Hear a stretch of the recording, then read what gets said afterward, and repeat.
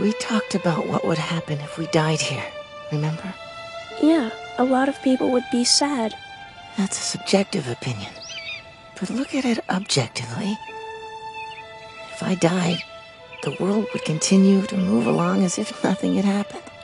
Because you're just a small part of it. Ow! Don't call me small.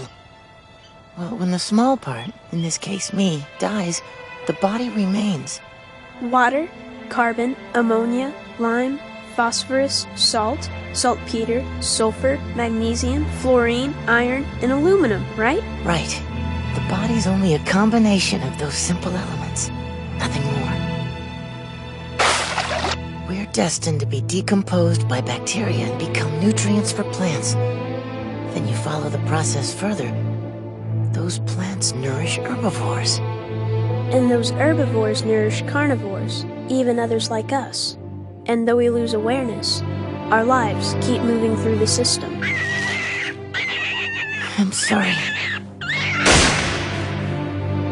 The great flow that maintains the universe. Call it the cycle of life, the course of nature. Each of us is just a small part of that current, one in the all. And yet, without all the individual ones, the all can't exist. This world flows by following grander laws we can't even imagine. To recognize that flow and work within it, to decompose and recreate, that is alchemy.